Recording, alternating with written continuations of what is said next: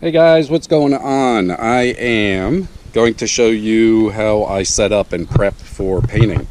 As you see, this is the paint layout that I've been doing, and it ends, if you look up in here, it ends right here. Well, I don't like that.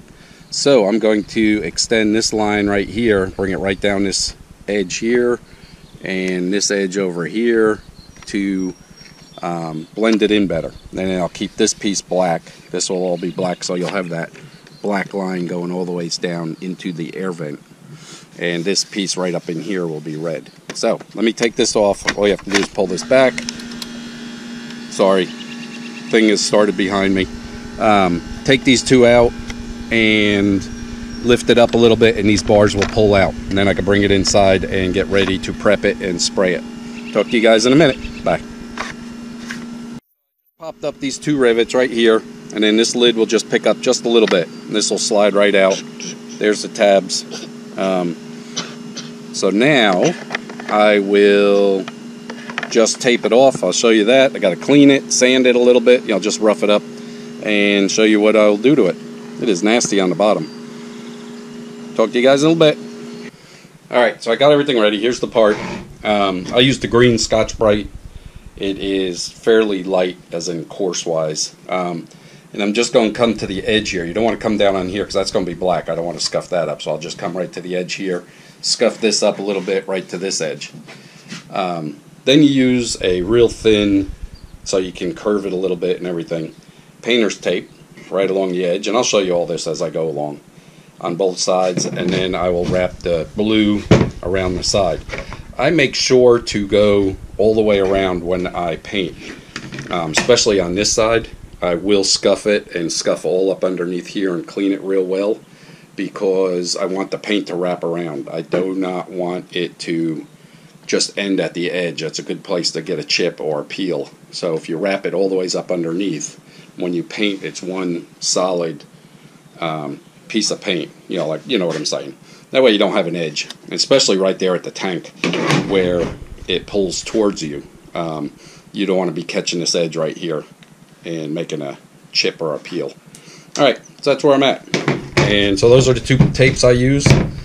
And this is the paint. Everybody's been asking about it. This is the Rust-Oleum 2X. And it has primer in it, but I don't trust it. I've got a little bit in each one of these. This is where I was doing the panel parts on the front end. And then this is the primer. So I'll do 2 light coats of the primer and then probably 2 coats of the red.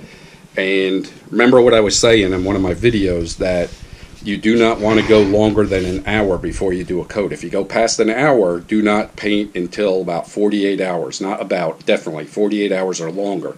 If you do, something with the chemistry in the paint, and it will give you orange peel. It'll crack it and everything else. So every 10 minutes you can do a real light coat. Even the primer, and then do light coats of your red every 10 minutes, 15 minutes. That's fine. But once that's the last coat, whatever you're putting on, dries, and it's been drying for more than an hour, so you run to the store and come back, do not paint it. Wait 48 hours. I made that mistake a long time ago when I was learning. And so that's it. One of my tips. I will talk to you guys later. So I'll give you an idea of my sanding. I actually got my son holding the camera for me. And you just want to scuff it up. You can see a little bit of difference, I'm hoping. And then I will go take it and give a good bath of soap and water to get all the dirt off it and oils. You want to definitely get all the oil off of it. And you don't have to get that close to the edge where you're going to be taping, because you definitely don't want to go over. It'll look like garbage. So, what? I'm saying, just watch where you're aiming the camera. My little guy's doing a great job. And that's the other thing. Try to involve your kids in this. The one thing I always try to do is better than what my dad did with me. Some dads are just awesome and you have no problem, but if you remember things when you're a child and you didn't like it, don't do that with your kids. Do better. you can break the mold. You can break that routine. And I just want to jack slap dads that when the moms go out with their girlfriends or go somewhere and they say, oh, I gotta watch the kids. No, you're not watching the kids, you're being a parent. Oh, God forbid you're a parent and you can't sit and watch your game on TV, or you can't do what you want to do. That's not watching your kids. You're not a babysitter, that's your kid. That's called parenting, okay, if you didn't understand that. If you beg to differ, then you're more than welcome to leave a comment below, please. That's all you want to do, is just scuff it up a little bit. You don't want to sand the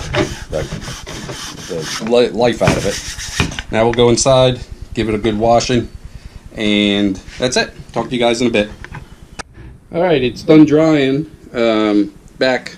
Now we're going to do this guy. I'm going to try to do my best right here to show you while I am videotaping. But you can see the edge right here, and that's where I want that to end. So we're going to try to get that right on the edge. It's very difficult at this angle. Okay, we don't like that angle. Let's try turning it around. That way I can see it perfect like this. There's not much of an edge, so it is tricky to stay on that angle.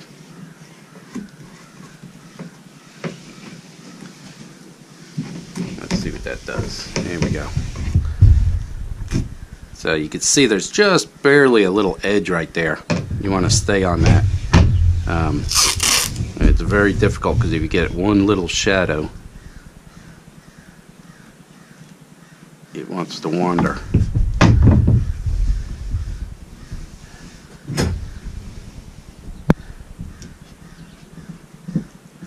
Yep, I'm off.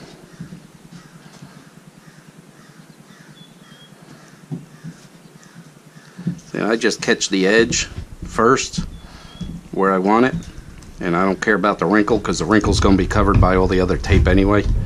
But my main priority is getting this edge where I want it. And you can see it's getting all little tape on there and all that. It's no big deal. Then wrap it underneath.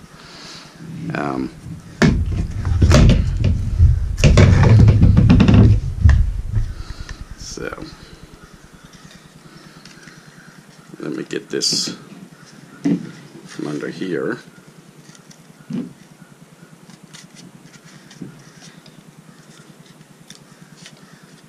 And get this guy go under here. But I don't want it to go too far this way right here because I want this to come red up under here. Like I say, and wrap that color around here. That way you don't have that edge where it ends right here. And that's it. So I'll just check it to make sure that edge is where I want it to be. You know, the seam. And I got this guy coming that way. I don't want that. I want him to go straight down. So we will bend him like that. See how it goes straight? I want that to go straight down. Even though it's I'll only be able to see that, I'll still know. Same with this side. I want that to go straight down just like that. And let me make sure my alignment is correct here. Pretty darn close. If you look right there, it is pretty close right on that edge. Let me get that edge a little bit better. Like I said, it takes time to get your taping and your prep, and take your time on it, because if you do the taping wrong or don't cover everything exactly right, it's going to look like garbage. And I use a regular recyclable napkin. There's like McDonald's or whatever, or wherever, you know, one of the fast food. Do not use a dish towel or anything like that to wipe it down. You could use a cheesecloth. I have some of those on the shelf. Or this. This is not the best because it does have lint in it. It's a small piece, so I could just blow it off. Use cheesecloth. That'd be the best bet. But this works great. Do not use a dish towel or a home towel, because if your wife or you put laundry detergent or the fabric softener in it, it will actually leave an oily residue, and then you're putting the oil right back on your part. So do not use that. Alrighty. So that looks taped off there. Now I'm just going to wrap this piece here with some more tape and get back to you. I don't want to bore you with that. Simple. And then this whole thing will be primered gray, and I'm going to actually come up this way too, so I do not get that all covered in red. So that's it. I don't care about the underside. I could take it off, but I want to use these as handles to hold on to so I don't have to touch this part. But that's it. That's how you work it. I mean, it's pretty self-explanatory. The main key is to sand it lightly. You can see it's a little scuffed, and wrap your corners with the paint so you do not leave an edge right here where it can get picked at. You know, edge could get picked up and chipped off. And primer, do not go over an hour. You can go over an hour if you're continuously painting, but the last coat, whatever you're putting on, if that goes dry in more than an hour, you got to wait over 48 hours, or else you'll get orange peel. It has something to do with the chemicals in paint. All right, talk to you guys in a bit. Hold on. All right, so I got it all taped off, as you see here. Being it's a small piece, I am just in the shed. I'm going to spray it. But I put the hook on it, mainly to, when I spray under here, I don't want to put that down on the table and it get on, you know, the table. I sprayed this, blew this all off. There's no lint. Looks good. So we're ready to go. But you got to make sure you get primer all up in here and all around this edge here. So, and I'll show you just real quick. I'm not going to bore you with the paint. You guys know how to do this.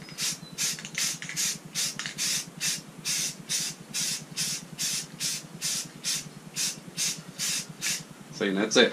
Nice light coats. You don't want to overdo it. See, and you want to get all up on that edge there because you want to wrap it. And like I said, I wanted to use these brackets right here, the handles, rails, to use it as a holder. Look at that.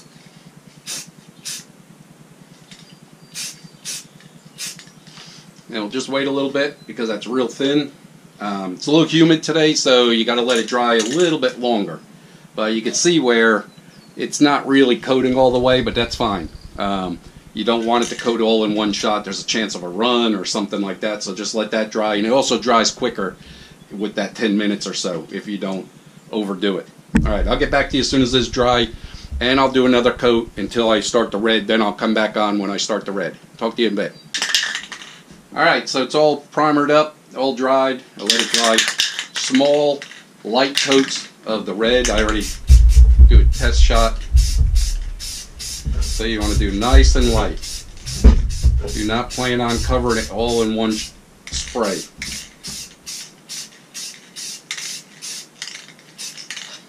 And I'll take it off of there and get all up underneath.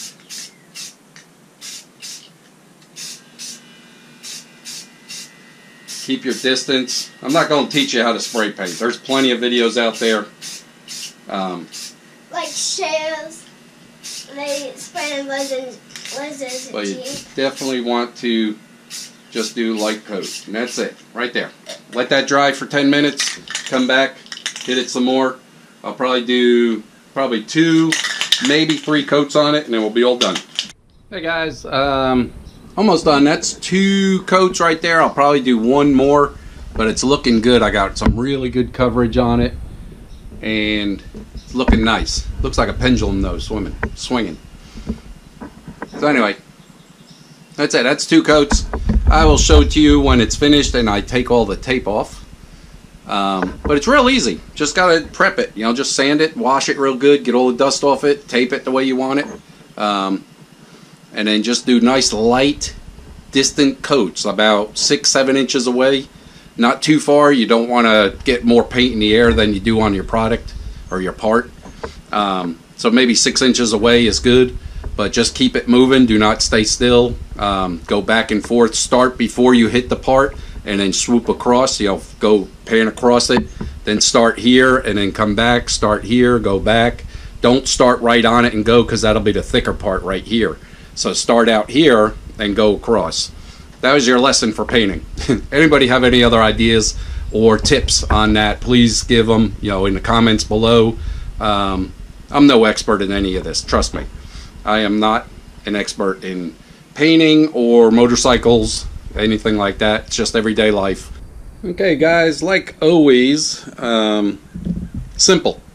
Got the tape off. You can see where I went around the tip right here to make sure it joins, and same with the back right up in here. But nice, clean, even lines. You get that tape down real nice, and it will give you a nice sharp line. I got to take the blue off, but I'm going to wait a little bit on that down here on the handles. I'm going to bring it inside in the air conditioning where it will dry better. It's only been about an hour, but it's because it's real humid. Okay, it's past humid. It's flipping raining again. Every weekend we get rain. This is it. Beautiful rainy skies. So, anyway, that's what it looks like.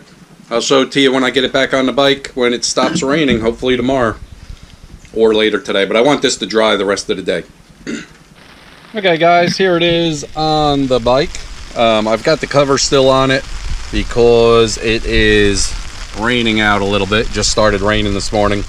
But yeah, just let it dry. Here's the black stripe. I'll show it to you better when I can take the whole cover off the bike, because I did not bring it in the garage or down in the back. Anyway, that's it. That's what she looks like. Got the black stripe coming all the ways from the front vent all the ways down the back to the back gas tank. Alright guys, I will talk to you guys later. Hope you enjoyed the video, and thank you for watching.